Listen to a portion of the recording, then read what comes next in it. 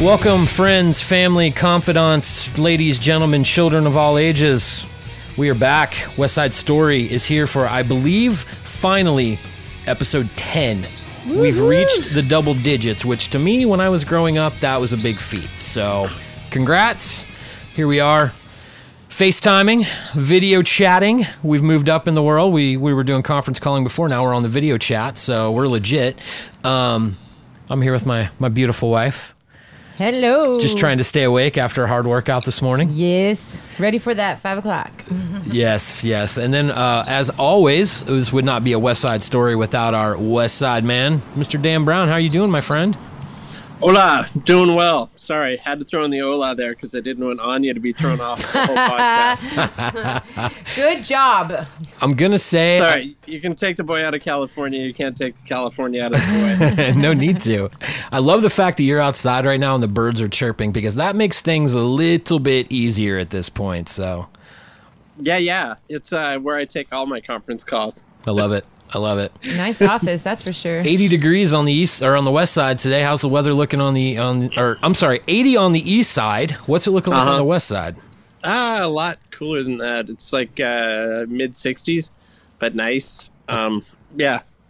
It's treating a person right over here. Although just before we recorded, it was super windy, and my backyard is kind of like a funnel space where it comes in and spins around and knocks stuff over before it leaves.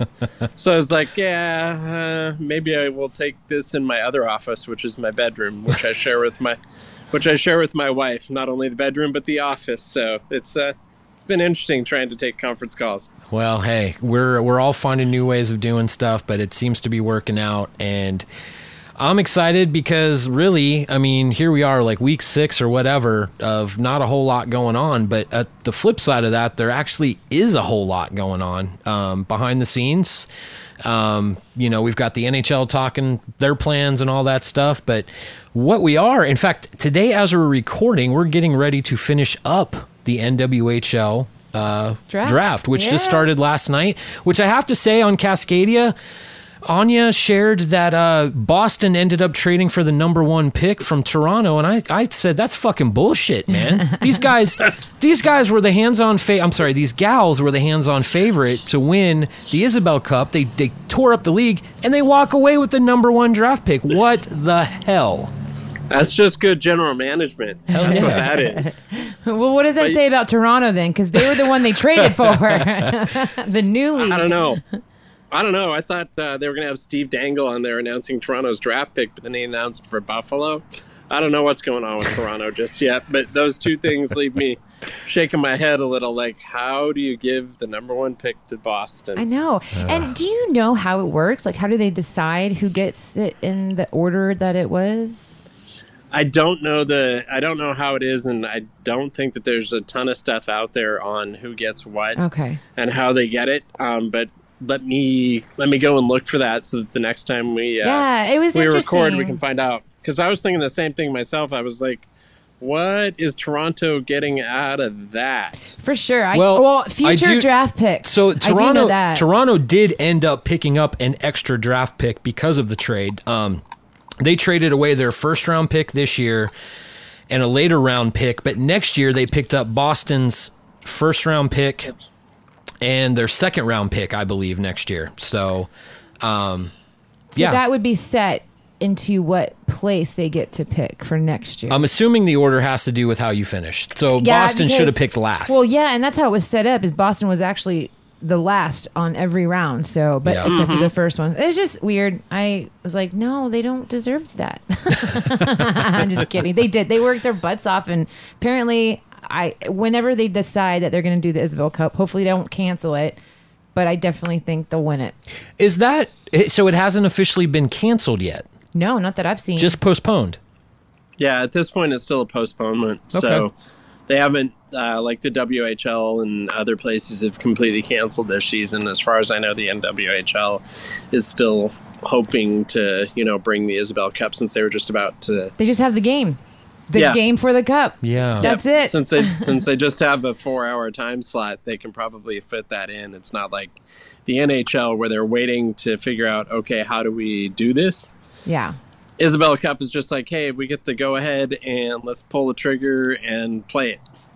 Yeah, I would have to imagine, I would have to believe that like if the CHL was at a point in the season where they were getting ready to start the Memorial Cup, like if all the other playoffs had been done, all the other league championships had been given, they might have tried to hold off and still have the Memorial Cup.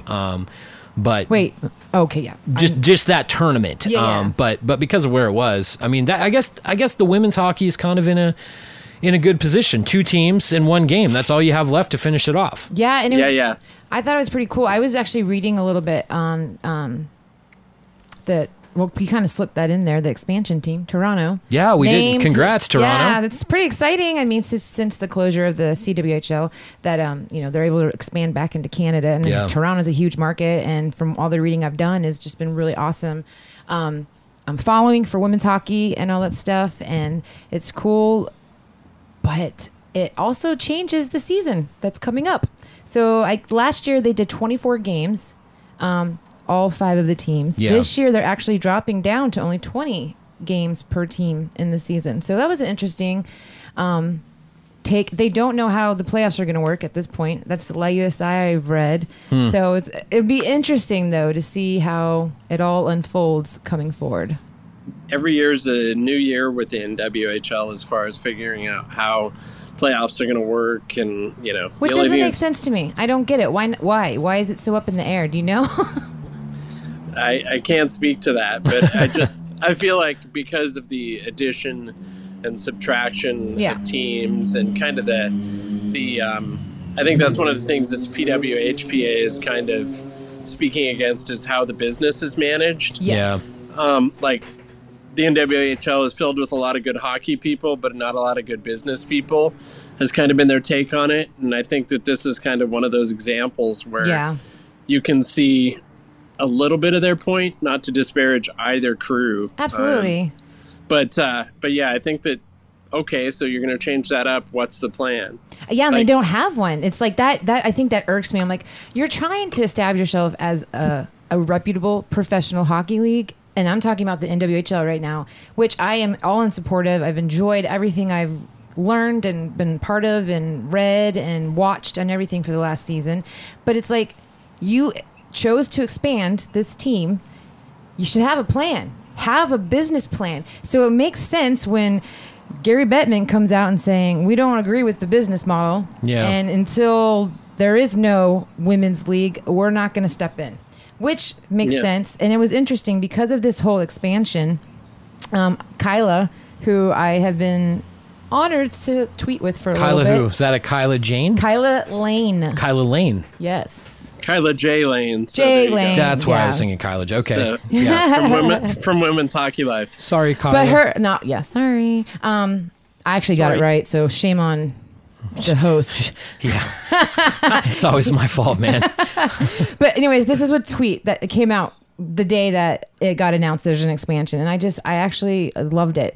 It says, more exposure for women's hockey is great. When a league exists that supports its athletes as professionals, other active women's hockey leagues won't cease to exist, nor should they. There is potential for growth while others, like the PWHPA, fight for more. And then she goes on to say, men do not only have the NHL to aspire to, countless other leagues exist for them to continue playing the game they love, but the best of the best have a league to play in where they are treated as such. And this is possible for women's too. I love that, because if whoever's listening, knows where I'm like, the PWHPA, you kind of are annoying me. I'm not a fan. I'm not going to support you. But man, I did not know, one, that Kyla was an advocate for the PWHPA.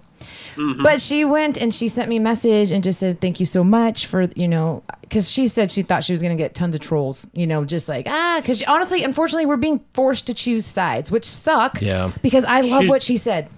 She generally does get a lot of trolls for a lot of the stuff that she posts. I'm sure she does, but I went and I commented and I just said, God, thank you so much, because this opens my eyes to think there is more room. I may not agree with the way that the PWHPA may be going about it. They want something better. Well, what's your plan to get there? There's no plan. I don't see it. They're not sharing it. So how am I supposed to support that? But stuff like the NWHL has this new expansion, but there's no plan. What's going to happen? How is the playoffs Right. going to work? It's like both sides have their issues. It's two sides of the same coin. Absolutely. And I love what she said. It opened my eyes.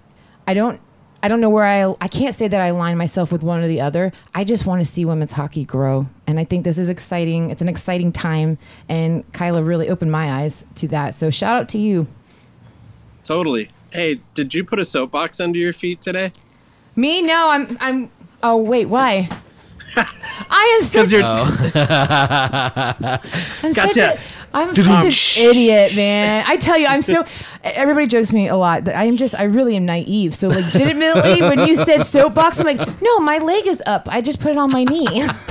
I'm such a dork. Zing. No, one thing I want to say about Kyla as well is congratulations. As she put it on her Instagram feed, is that she made the best glove save of her career. Yep, so cute. And got engaged with her longtime boyfriend. Which funny, I heard that they first met on Twitter. Yeah. Hilarious. So yeah, big congrats to those two. Planning the wedding in this time of uncertainty for real is a little. I'm sure we'll be able to speak with that when we get her on. But yeah, she's been one of those voices because I think that there's definitely the two sides, and we hear a lot with like the Hillary Knights and some of those folks where they're all one or all the other. And although she's an advocate for the PWHPA, we've had conversations. She's posted a bunch of stuff out there. Like, she's not against the NWHL. She does, and she can speak to this. But there's just room for more. Like, to have people playing now, to have maybe that build into something in the future is great. But it would be better if we could get more transparency instead of just tweets from the athletes that are part of the PWHPA. Or the official statement they came out with. The first sentence, this is not us or them. I'm like, come on, you just made it us or them by saying that. Yeah. But there's folks like the Lindsay Fries of the world and things like that are out there like pushing it forward and pushing the needle, as they say, in ways that they can right now. And Kyla's another one of those people that's just great to see, where it's like, hey, I'm doing my thing, you do your thing, and hopefully it'll be a better place for women in the future. And if you want to aspire to be a beer league goalie like Kyla is, you can do that too. Go ahead. She's good friends with Shannon Zabados. Oh, right on. Her dog is even named after Shannon. So that's awesome. The other day, the NHL Network or the Olympic Channel, one of the two, had thrown on the gold medal game of Pyeongchang, and I got to say, it was still captivating. 2 years down the road, I was watching it. I'm like, I know what's going to happen. I know the second goal is going to get scored by the U.S. in the third period. I know that there's that hit that some people feel should have been 5, including the U.S. coach, where he's like, that's 5. Yep. But hard-fought game. I knew everything that was going to happen, and then just the heartbreaking moment for Zabados getting scored on in the shootout. But I was just like, wow. Sit down and tell me, watch this game. I defy anybody to sit down and watch that game and tell me, A, that women's hockey isn't as physical as men's. Yeah. Sure, they don't have open ice checks, and not that should even be a qualification, and B, that's not as exciting. I'll call horse shit on that every single time. Yep. And it's not just that game, but watching that game while I was working the other day, I was just like, oh man, oh yeah, there we go. On both sides. Yeah, there's something about women playing hockey that I've fallen in love with, and I think it's the finesse. It's just the grace of it, and watching them skate, and then it's a different type of game. It's still hockey, but it's just different from watching women's hockey to men's hockey. Yeah, the quickness and the cycling. There's a lot more cycling in the women's game, like where you're somebody skating behind you and picking up the puck, and another person's head personing, I guess, instead of head manning out. Things like that. It's just like a different strategy. But there were some vicious body blocks in that show. You can't call them checks, but but you know, it kind of is. It's unofficially. Yeah. And who was it? The two women that eventually got married. There was the two captains. Yeah, the two captains that eventually got married. And there's just a vicious cross check that I watched again, and I'm like, I remember when they got married, they had side by side of that and them standing at the altar, and it's just like stick and fist up in the face, and like, you know, I guess it takes a hockey player to understand a hockey player. For sure. And that point there actually plays into like the camaraderie with hockey players, though. I mean, you know, we've got Parker Coyne on Cascadia a lot, and he's one of those that had a great career in the WHL. And he talks so much about how when you're on the ice, you know what your job is. And then when you're off the ice, these are human beings. These are people you grew up with. These are people that are your friends. And it's the same. I mean, it's the same in women's hockey. Hockey's hockey. So, yeah. That's, in fact, I mean, two of them ended up getting married. So that really shows that the relationships there can really be built even in a violent situation. Oh, yeah. Because they both know what's at stake when they're on the ice, and they know what life is about when they're off the ice. So totally. Rugby's the only other sport that I can think of that has that kind of camaraderie. Yep. Or maybe a one-to-one combat sport like wrestling or something like that, where you respect a person and you can have a relationship with them after that. Yeah. You know, whether that's a friendship or a platonic relationship, but you can still respect. You got a job to do. I got a job to do. Did I bloody your nose? Okay, I'm sorry. But, you know... Yeah, it's good stuff. It's great. It's great storytelling, too. The one thing I wanted to chime in real quick of what Kyla said that really opened my eyes up was when she said about there's plenty of opportunity for men in hockey. There's different leagues. I mean, think about the NHL is your pinnacle. That's where most people want to end up there, but very few people do. But if they don't, they could land AHL, they could land ECHL, they could go play in Europe, they could land KHL. I mean, there are so many opportunities. So I finally hit me like, okay, the more opportunities, the better. There doesn't need to just be one league at this point, you know? Exactly. And that, I think, is really, really exciting for the future of the sport.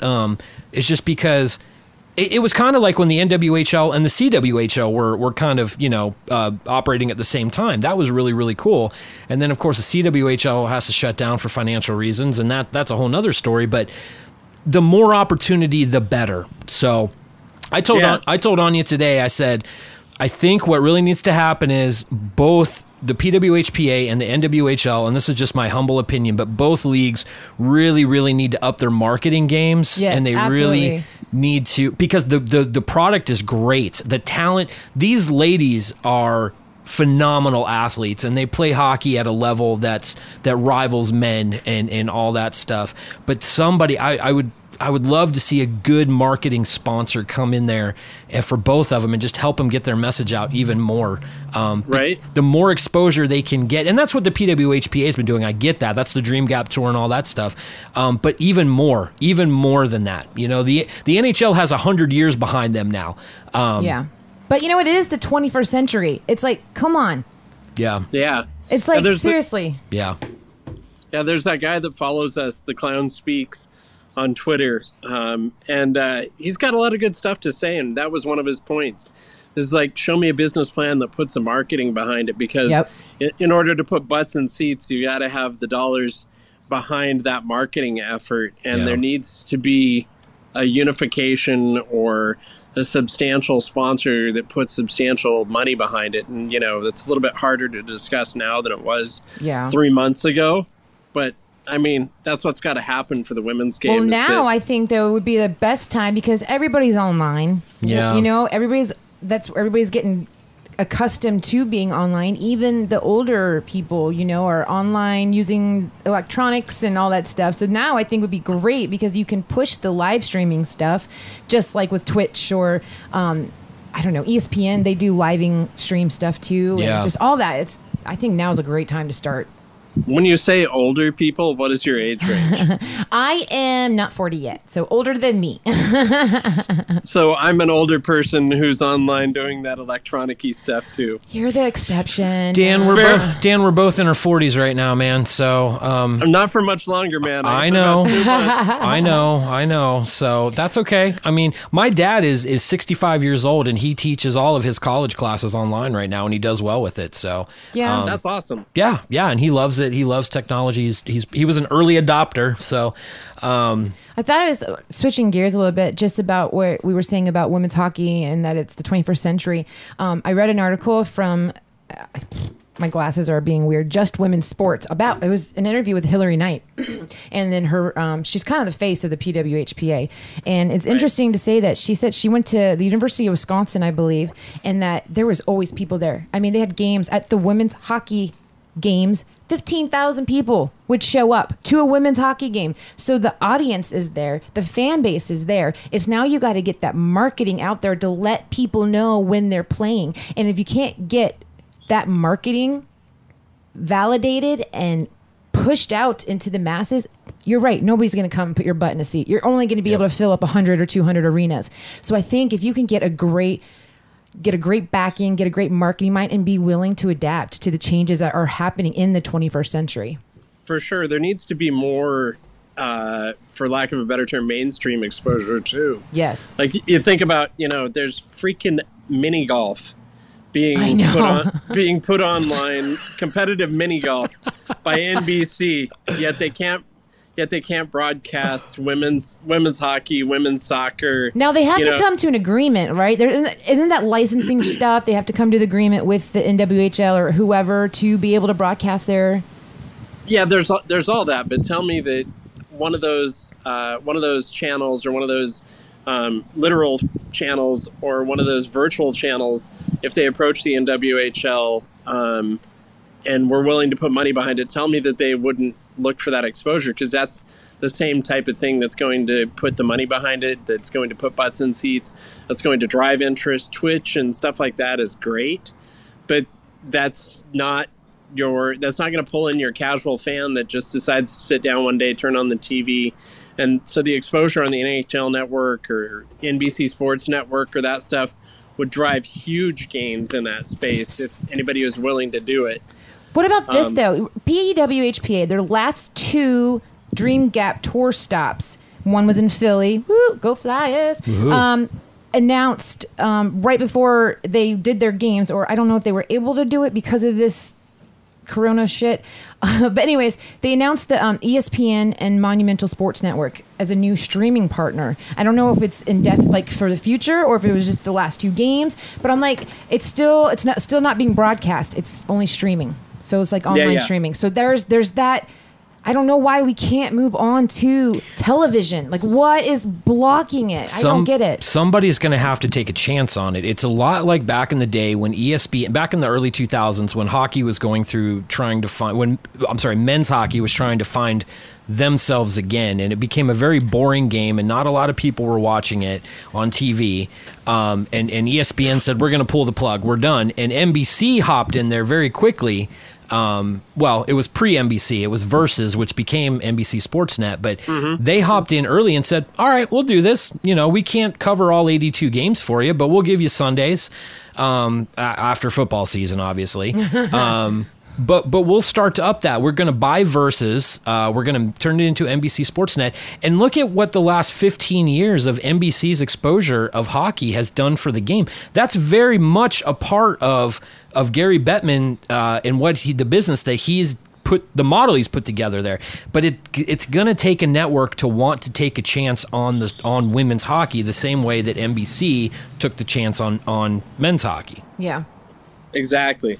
So, do you think there's a difference between this type of streaming, which obviously they had the NWHL, they streamed with Twitch all season. They had an 83% increase in viewership. Wow, that's awesome. It's awesome, but it's not enough. I mean, I think it was, I don't even want to throw out a number because I cannot remember to save my life, but it's that's not enough. They need to, I think the question I have is, do you see a big difference between being on TV and like just broadcast yes, TV. broadcast. Absolutely, And then absolutely. I think if somebody would take that chance and get them on a broadcast, even if it's once a month to start or something to get these games out into the public and more. But we got to get a marketing person. Women's hockey needs to have a marketing person. Yeah. Look at the WNBA. Yes. They were, if you look at that as a model to follow, they started out being broadcast locally. Yeah. And then went to like a game of the week situation, and they have more exposure. They're able to build their fan bases. They're able to build their fan bases outside of their locale as well. Like, you may have somebody that's into a particular player, that's able to follow them, buy their jersey, whether that's, Sue Bird. I got to give Sue Bird props because, she is Sue freaking Bird after all. And was my son's first sports hero. That's awesome. That's awesome. That was his first sports hero. It's like she was the Gary Payton of the Storm, or is, I guess. Yeah. Hopefully she'll get a chance to play again. Yay. But like you look at that, and like somebody was willing to take a chance on him, and they were able to start building. Granted, they also have the NBA money behind them, so it's an apples to oranges comparison. But still, there's got to be more interest and. But see, that's where I think that's the wrong word. I think there is interest. It's just not being told. So like what Hillary Knight in this article I read saying that there's interest, there's a fan base, there's people who will come to the games, who will watch it, but not enough people know about it. So you've got to let them know. Yeah, when I say interest, I mean interest by networks, interest by executives, which are generally male, that sit in all of these spots. Yes. That will be the, poo-poo the women's game. Oh, it's just women playing a sport. To jump back to the draft that we were talking about, there was something that we talked about before we got online today, was the fact that these women, like in amongst all of the stuff that we're talking about, these women in the draft are forced to play in either their locale where they live now, or where they can find an actual day job. Like you think of Kim Sass, who has a day job, and can play within a space, or where they're going to grad school. Like all of those play into the draft, so it's not as simple. Hey, we're drafting you, and we're going to pay you, and you're going to come play for us. Yeah. All of these women have like, hey, am I going to be working coaching hockey? Am I going to be working as an architect? Am I going to be working at Starbucks? Or whatever that happens to be, that has to factor into their decision. It does factor into their decision. I can't imagine how difficult that would be to have, you travel for games, and now with them like having a sixth place that they're going to have to go travel to. And if I understand right, it's like there's going to be like 2 games there and 2 games, they both have to travel to at least to each of them twice. So it's just, that's travel. I mean, and then that's difficult. Yeah. And it's the only place to go. To Aaron's point earlier, you don't have 13 different leagues on west of the Mississippi and just as many east of the Mississippi to fall into if you don't make that one slot. You have NWHL right now, PWHPA, if you were lucky enough to be a part of that, and then Beer League. Yeah. Like really, those are your 3 choices, and that's completely unfair. Babe, you mentioned, though, that Toronto, in this draft, there was a few PWHPA players that they chose, and those players signed contracts. Is that what you told me? Yeah. When they announced the expansion of the Toronto team, immediately they signed 5 people, and they were all PWHPA players, or part of that. I don't know. So how does that what work? You want to call it? How does they that were part work? of that movement for the PWHPA. So an NWHL team picks up a few PWHPA players, and they did sign their contracts. Yeah. Okay. 5 of them signed to be on the new Toronto team coming the fall. So how does that work? I'm assuming they're no what does longer that do? What does on that the do? PWHPA. But what does that do for the message? I'm not asking this as like some sort of trying to stir controversy here. She told me that though, and I was quite surprised. I was like, I don't understand. To me, it dilutes your message. Yes. Yeah. Like regardless of what you're in, if you're and I don't disparage or discredit any of those folks that signed. Because if I were lucky enough and worked hard enough to be where they're at and have to make that choice, I can't say what choice I would make. But from a bystander's point, it dilutes the message. It's like, okay, well, we're a part of this and we want to make it better. But I mean, ultimately, that's the goal of making it better for future generations. So they've got to make decisions for the now is kind of the way that I roll that around in my head. Yeah, and when I read that, I was like, exactly the same thing. It's like, that kind of just hurts, I think, the PWHPA mission. And it maybe it doesn't, but I get that, like, well, they were fighting against the NWHL, and now they're signing to be on a team that just expanded. It just seems... I'm not going to judge anybody because honestly, I'm excited that there is a 6th team, and this is cool. It's going to open up more opportunities. It's another team, even though we kind of lost games. Last year we had 24. This year, apparently we're only having 20, but 20 per team. Yes, that's true. Okay. So there is more games, but there's still a disparity between the Hillary Knights and those folks that have endorsement gigs outside of of the game that can do this. For the rest of the people that are just trying to earn a wage somewhere else and continue playing the game, like, that's where on one hand it dilutes the message, on the other hand it's like you got to do what you got to do. That's true. It's your dream to go play. You have a short window that you can play a sport professionally. You got to take that window sometimes when you can. So but yeah, from bystander, if you're just looking at it in a vacuum, I would be like, so what does this actually mean? Yeah. Once again, if the marketing thing, I think that could help quite a bit to get the message out there. It's a great story from both sides, and it needs to be told. So, another point, something we talked about on our pre-show Slack earlier. You brought up Anya Packer, which is Anya's favorite player because her name is Anya. She's not a player anymore. I'm sorry, that's right. She was. She's the head of the NWHL director. Okay. She's the head. Also, the NWHL PA. So, yes. All these acronyms are so confusing. Yeah, they're alphabet soup. Yes. But you said you had brought up that that she had an interesting take on some of the difficult conversations and how we move forward with all that. What was that? Yeah. Did you want me to jump in here, Anya? Yeah, absolutely. Sure. She had a couple of things, like, I'll just read them here, and I've gone dark if you can't see me. That's all good. It's nothing is perfect. Every league needs work. Every contract needs work. Every revenue stream needs attention. Everywhere out throughout sports, both male and female, there's no limit to what we can achieve when we appropriately respond to healthy criticism. Now, they were criticizing the NWHL, and she also said, I don't think somebody addressing somebody's downfalls is a problem. It made us change a lot. Now we're having conversations about getting full-time insurance. Now we're having conversations on quality of rinks, the right practice times, increasing the number of practices we have. All of those things are brought by a healthy conversation of professional pushback. And I think that's really important, which, given the kind of animosity that we've talked about, is it kind of harkens back a little bit to Kyla's take on it. Like, okay, we need to be having honest conversations about what's going on in order to move forward. And if you criticize us, that's great. Keep it coming, because it'll just keep this conversation going and driving us toward achieving something more than we have.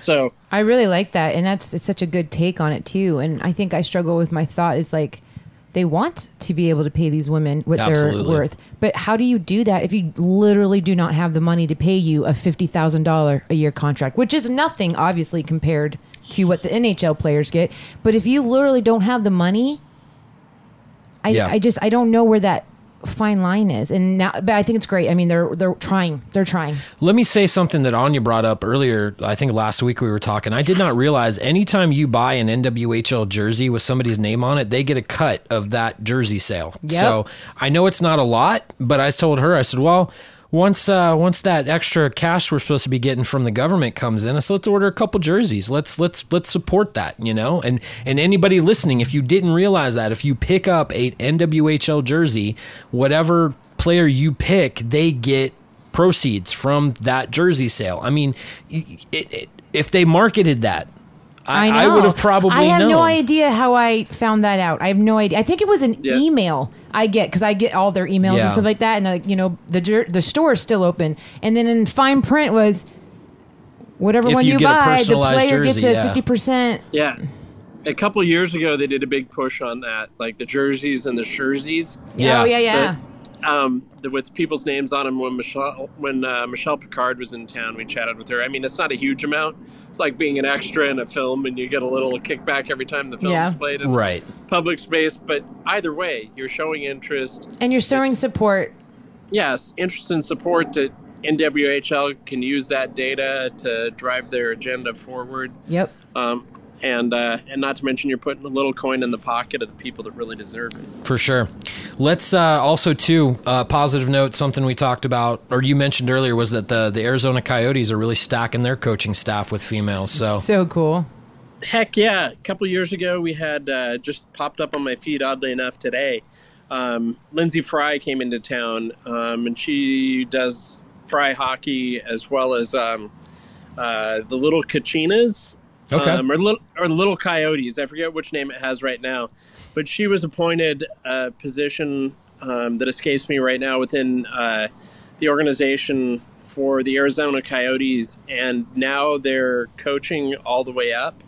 Has women at just about every level, coaching both women and men, things like that. And it was just another good example of an organization doing right by hiring the right people for the right job, regardless of the sexism that's existed previously. So yeah, get out there and take a look at it. If you look at their Little Kachinas and Little Coyotes program, they've done a lot about hiring women. In fact, one of the last PWHPA Dream Gap tour stops, I think it was the last one because they had to cancel Tokyo, was in Arizona, where Shane Doan and some of the folks, the alumni from the Coyotes, played against the PWHPA players. Oh, that's awesome. And Lindsay suited up right alongside him. So pretty awesome to see her suiting up against people she played against and with for a number of years, with some of the alumni from the Coyotes, because there's a deserved spot for her and kind of an interesting take on it for me. I was like, yeah, you go, girl. That's awesome. Anybody listening, check her out. Now, you had mentioned, too, Women's Hockey Life with their home workouts and stuff, and you put Lindsay Fry in that same sentence. Is she part of that? She is not. Okay. So I was talking about just the different people, like the hockey wraparound and hockey sauce kit that are putting out fun videos that you can do if you play to try, or your kids play and you're looking for something interesting. Go out there and grab some inspiration. But also Women's Hockey Life and Lindsay Fry herself have been putting out these workouts and stick handling drills and things like that to keep people active while we're all getting stir crazy. Yeah, that's so fun. I'd be curious to see how much of that type of stuff is driving inline skate sales as well. For real. So a lot of people like I got to get my ice fixed. I can't get my ice fixed. Mars blades, let's do it. Yeah, I've seen a lot. Like the NHL has been showing a lot of pictures of their stud players out there just skating in their driveway on their inlines right now. So yeah, totally, and not just PK Subban in his hallway with his wife. Did you see that? Oh my God, I absolutely loved it. What were they doing? PK and Lindsey Vaughn. Well, PK was stick handling in the hallway. Yeah. And stuff like that. All of a sudden, Lindsey Vaughn comes in with the vacuum cleaner and like knocks him down to get the was it a tennis ball? Was that what it was? Or something? I think it was. It was a Dyson, and she just laid him out. Yep. Points for the girl. That's awesome. His caption was, "Things getting competitive in here," I think. Oh, yeah. I love them. Yeah, somehow I think their relationship would be like Sue Bird and Megan Rapinoe, where there's just like, no matter what it is, could be skipping rocks or spitting watermelon seeds. There's going to be a throwdown if that goes on. Yep. Yeah. That's definitely what that feels like for sure. Oh man, there's a lot going on. I wanted to mention or talk to you real quick. We're running out of time here, but the WHL draft happened last week, and we talked a little bit. Well, actually, we talked quite a bit about it on Cascadia. We talked about 4 teams. Yeah, well, this is what I'm going to mention. We talked about every U.S. division team and their first round pick, which the Tri-City Americans got a stud defenseman. I'm pretty excited about that. The Seattle Thunderbirds got a guy that can light the lamp like crazy. 133 points in 31 games last year. That's pretty fucking amazing. And then Portland didn't have a first-round pick, which we mentioned. That's nothing new. Portland hardly ever has first-round picks. Not because they lost it this time, because they traded it away. Spokane got a good defenseman. Spokane's losing a lot of defensemen. And I said, oh, wait. After we were done, I said, we didn't cover Everett. Actually, this was like hours and hours after we were done recording. But that's okay. Everett did not have a pick until round 4. Oh, why? They traded all their picks away for players. Oh. Yeah, they did. I did not realize that. They were trading perhaps the rights to Mr. Right away for Mr. Right now this year. Yep. So they were just building to win for sure this year, and then possibly be in the same spot Seattle's been in. Yeah. For the last couple of years, where you have the Barzals and the folks, the Theodores, the folks like that come through the system, and then it's like, well, we got to start rebuilding somehow. Yeah. So as a West Coaster, I got to ask, how do you feel about Roddy Ross being gone? Oh yeah. I'd say mixed feelings. Just kind of, it's hard to keep things in perspective at this point when it comes to sports. Yeah. It's kind of like, okay. Granted, we've just spent an hour talking passionately about the NWHL. Yeah. But the when you're talking about hockey at that level, you're talking about people being there and then moving on. Yes. Yeah. So just kind of wishing them the best in their career. And like the Theodores, the Marlows, Barzals, I want to see them succeed wherever they go. But kind of cuts a little deep there, I gotta say. Well, let's just let me remind you, Mr. Islanders fan, that Roddy Ross is a Philadelphia Flyers draft pick. So yeah, I know. So shut up. I thought it was an interesting. What's that? I was going to hopefully gloss over that. But, it was an interesting move. I didn't, but I mean, when you've got Lyda on there as well, Yeah. who's the future for now. I mean, he's going to get picked up by somebody in the draft, and I didn't realize Ross. This was his 20-year-old season coming up because he started so late in the dub. He was a rookie at like 18 or 19. So. But good for him. That was probably the biggest trade of the day. It's going to be interesting. I love this time of year, but I love what a lot of these people said after the draft was over. They said, okay, kids, okay, boys, relax, breathe, take some time. You've got several weeks now. Continue training the way you've been training in quarantine. Keep doing what you're doing, but you don't have to worry so much anymore. Just live right now. And I thought that was a really good message for them because everything's still up in the air. For sure. I've got some inside information that I'm hearing August before there could be any real decisions made on the return of the WHL. So yeah, I heard the same. I know the USHPL that like Fresno Monsters and the San Diego Gulls and stuff like that has already said we're coming back in late September, but that was the first league I've heard of that actually had the chutzpah to throw that out on the table. But definitely the Dub is like, no, we're going to take a little more cautious approach. Yep. Well, and the Dub two's got all, there's all the border stuff, and I mean everybody's got to deal with the border stuff, and that will come to a close. I mean, at the bottom line, there's starting to be some light at the end of the tunnel. Some things are starting to move. I'm actually really excited for the possibility of the NHL setting up in like 4 different arenas and playing like 3 to 4 games a day. I think that would be pretty cool. Just watch some tournament style hockey, and then doing what they're doing. So yeah, I mean, it's coming around. It's going to get there. It's going to get back. One day we'll tell our grandkids, some of us sooner rather than others, because they'll be grandpas sooner. No, but we'll tell our kids about all this and how we all made it through, and we were better for it. So, yeah. I don't know. I feel like maybe we should end there. Yeah, that's good. I want a positive message. There's too much negativity now. So, bottom line, women's hockey, support it. By the time this posts, the draft will already be over. But if you're interested in women's hockey in the NWHL, do a little research. Find out what players got picked up. As Anya said, do things like join their email list. Stay in the know. We can use our voice here as much of the grassroots as possible for you. But you got to do a little work on your own, too. So reach out to us. Yeah, for sure. Talk to us. Subscribe, like, and share. Yep. Facebook group is still growing. Everything is weird right now, but yet everything is still very familiar right now. So, yeah, I did want to say Michael Pellegrini. One of the coolest things about quarantine, it seems like every 3 or 4 days that guy's putting out a new track. Yeah. Yeah, ain't that cool? That is cool. People getting creative now that they have the time. Absolutely. When they're not parenting or working on their own stick handling. Absolutely. So shout out to Michael. If you don't know who that is, you obviously haven't been paying attention. Michael has been so gracious enough to give us permission to use his music for opening and closing. Very, very grungy Seattle sound, which I love. Also, not hockey related, but I'm trying to get this message out as much as possible. Anya and I watched the Beastie Boys story on Apple TV the other night. If you have not seen it, please watch it. That's all I'm going to say. It was incredible the way that them and Spike Jonze worked together to tell their story.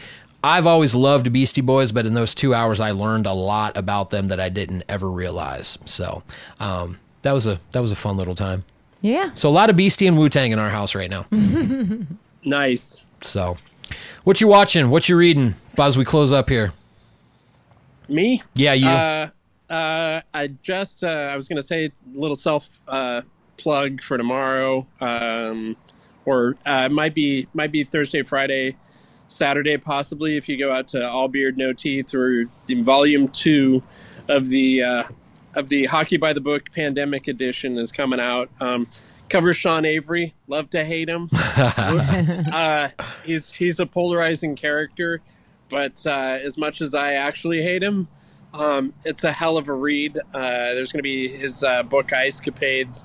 I review it out there. Let me know what you think. Okay. Aside from that, just like I said, trying to squeeze in hockey where I can. Playing a lot of NHL on the PS4. There you go. So I win some, I lose some. Mostly I just suck and cuss at the controller about what it's doing wrong, despite the fact that I'm the input. But yeah, just kind of finding happiness all over the place, whether it's with my coworkers literally or my coworkers figuratively in my house. Just enjoying the chance to spend more time with the dogs and the family. Yeah. Quick question. Has your definition of alcoholic changed at all during quarantine?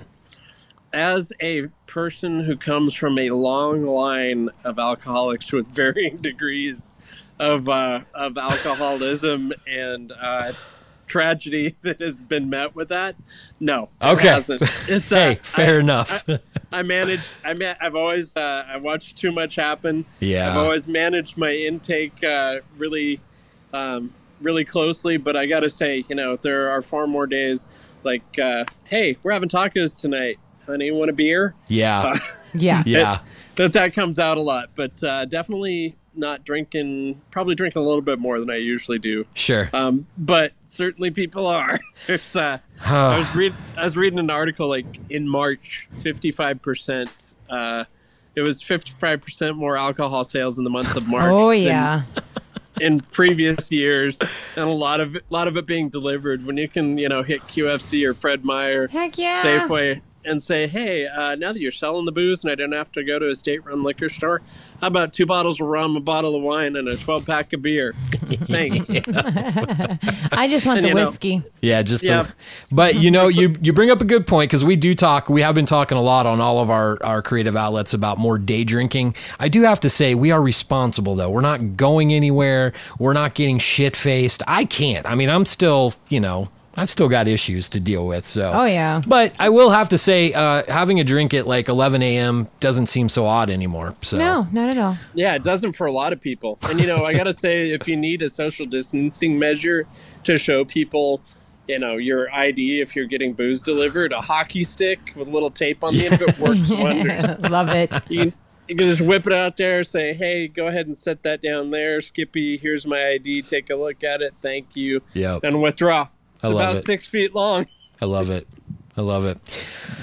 All right, lady and gent, I think it's about time to wrap up episode 10. Yes. We will be back in a couple of weeks. We're working on some new guests, some people to talk hockey with, but don't forget, check us out. Facebook group, Cascadia Hockey Club, I believe is how it's set up. I'm so bad. Cascadia Hockey Club. Just search it in the Facebook search feature. BuriedPuckThreads.com. We are a small business. Please support us. I do have to say that I'm in talks right now to get another load of Soul on Ice stuff in. So yeah, hopefully that will happen, since some dude in Seattle bought our last Soul on Ice hoodie. For real. And also on that note, I forgot about this, but Kwame just started the Soul on Ice podcast, which has had some really cool stories. He just had Jaden Lindo on this week, who was the kid he followed in the Soul on Ice movie. So yeah, super cool. Yeah, for sure. He actually reached out to me after episode 1 and asked me what I thought, and I said, hey, love it, man. You're so full of energy. I said, but you got to find a way to make hockey players want to talk, because most hockey players are all business. And he just laughed. He's like, they'll get there. I'm like, yeah, they will. They've got good stories to tell. Oh, so, yeah. They're all business, and they're all about we and the team and stuff like that. It's like, dude, have a personality. For real. That's what people get on PK about. It's like, what are you getting on him about? He's got a personality. Yes, he does. He is so fun. PK, Jeremy Roenick, I mean, people like that have always been kind of ostracized for their personality, but that's what the game needs. So, all right. Word. I think on that note, we're going to roll on out of here. We're going to get on with our evening, maybe a drink or two, dinner, whatever your Friday night brings you. Oh, it is Friday. Not Friday. Yeah, whatever. For my lovely wife, Anya. Peace out, boys. Fry Wednesday. Yeah. For my good friend Dan, thank you as always. Of course, always good to chat with you guys. For sure. We love you, man. And on that note, I'll say peace out. Bye. Bye.